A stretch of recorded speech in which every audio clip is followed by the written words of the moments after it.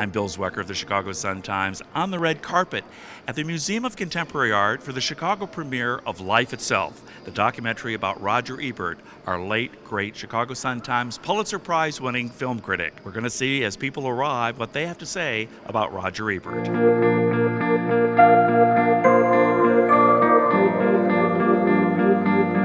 To have the premiere in Chicago, it's got to be special tonight. It is special, and it's also special to have the premiere here in Chicago because this is where Steve James shot Hoop Dreams 20 years ago.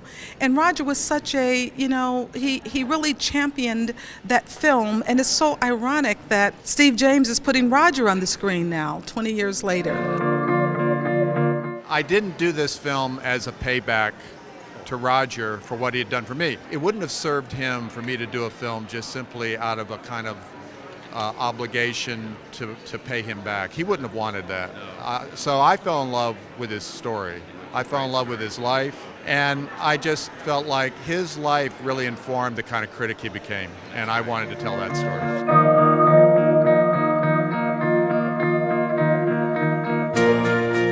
Roger deserves every frame. But I think Gene would give it a qualified 2 thumbs up because he'd like to see more of himself in it. But what do you think he would like most about this documentary? I know what he would have liked most about it. He would have liked the fact that Steve James showed the gritty side, showed the unblinking medical stuff, showed it all, not just the iconic stuff, because Roger said he wanted to make sure that Steve showed the man, not the icon. I know that's what he would have appreciated. What was the biggest challenge for you in making this film? Was it his health, would you say? Well, yeah, I mean, I think that clearly was the biggest challenge because we didn't set out to film the last 4 months of his life. We set out to film how vibrant and active he was despite all he had been through. And it didn't happen that way. But I think all of those qualities that I was looking to capture in that, his work ethic, his sense of humor, his determination, his stubbornness, all those qualities that I was hoping to capture in his regular day-to-day life are all very much in evidence in the last 4 months of his life. And in a way that made it all the more extraordinary.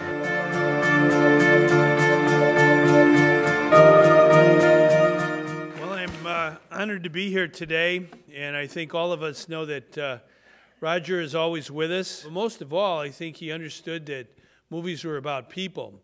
And Roger did, his entire life, have a strong sense of social justice and the importance of learning about life and education and working hard.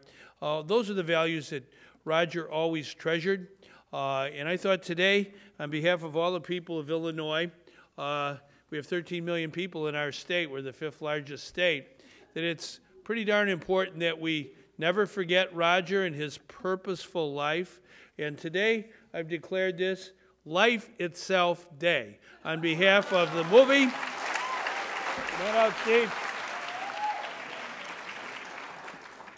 And so, Roger, wherever you are, remember what Paul said a long time ago when you were going to church in Urbana.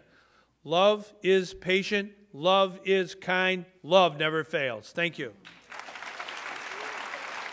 I have only one thing to say, and that is I give this movie 2 thumbs up, but you have to hear why there are 2 thumbs. 1 thumb is for my humanist husband, Roger. The other thumb is for Steve James, who did such a magnificent job on this movie. I'm really happy for you to see it.